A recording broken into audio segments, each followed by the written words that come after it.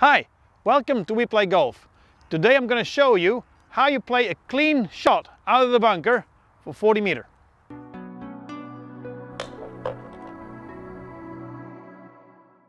So one of the first things you want to check is the lie of the ball in the sand. So as you can see, the ball has just rolled into the bunker and it sits well onto the sand. I have about 40 meter to cover to get to the green. When I'm playing this shot, I'll be using a sand wedge or a pitching wedge or even a gap wedge, because I'm going to make contact to the ball very, very clean. That means I'm going to make impact onto the side of the ball, and then I'm going to have some sand after I've hit the ball. To do so, I will put my feet a little more into the sand for more stability, and also to be aware of the hardness, softness of the sand. As the ball is more to the back of the stance, I'll be aiming to the side of the ball in a half swing.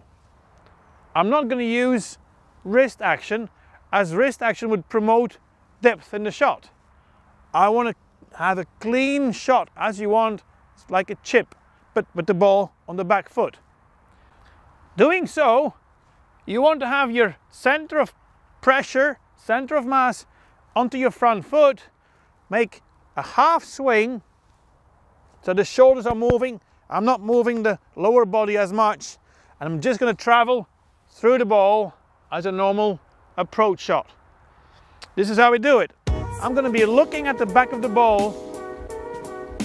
I'm going to be aiming for the target over there. Lean on the front foot, half swing, contact, ball, sand.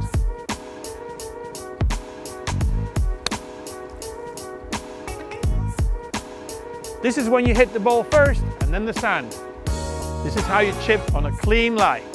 This is how we play golf. See you next time. If you want to see more videos about golf, please subscribe to our channel.